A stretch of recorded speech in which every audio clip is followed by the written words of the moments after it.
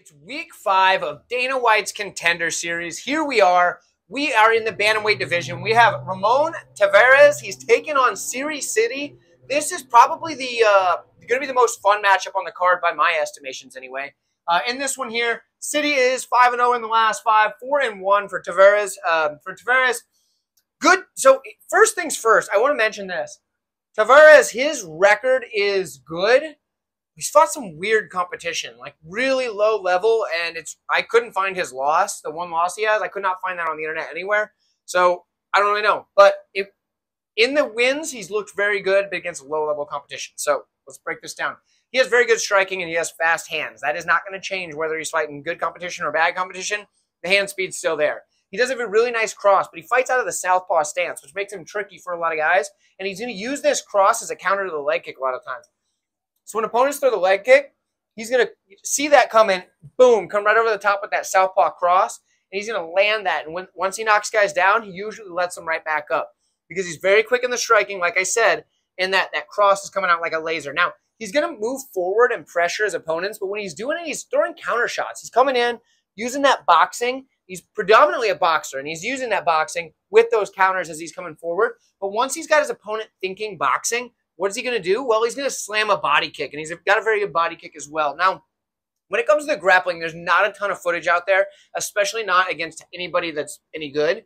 So from what I could tell, he looks like he can grapple pretty well, but it's against low-level competition, and there's just not a lot of it. So he does seem to have a pretty good sprawl, and on that sprawl, he starts looking for front chokes like the Darce, etc.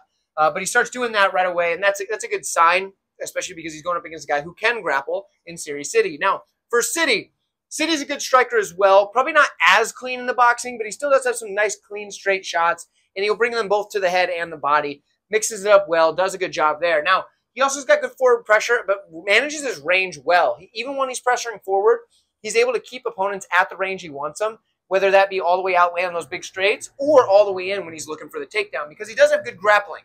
He's got a good body lock takedown, and he's also kind of got a good ability to catch kicks and use those for the takedown. I don't know that he's going to get a lot of that here. Like I said, it's primarily boxing from Taveras.